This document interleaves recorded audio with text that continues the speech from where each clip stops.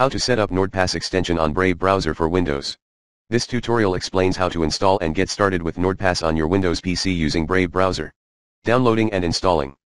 1. Open the NordPass page in the Chrome Web Store. 2.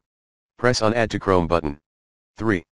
Pop-up Add NordPass Password Manager and Digital Vault appears, click on Add Extension. 4. You will be redirected to the download page, press on Download for Windows and proceed with the installation. Logging in. 5. After installation is completed, a new window appears, write down your registered email address to continue. 6. Afterward, you will receive a 6-digit code in your mail inbox. Write it down to continue. 7. Lastly, you will be prompted to set a master password. Think of a unique one, this should be always remembered, as it's a key, to open your password manager. 8. Generated recovery code will appear. In case you forget your master password, you can always recover your account with this code. 9. That's it.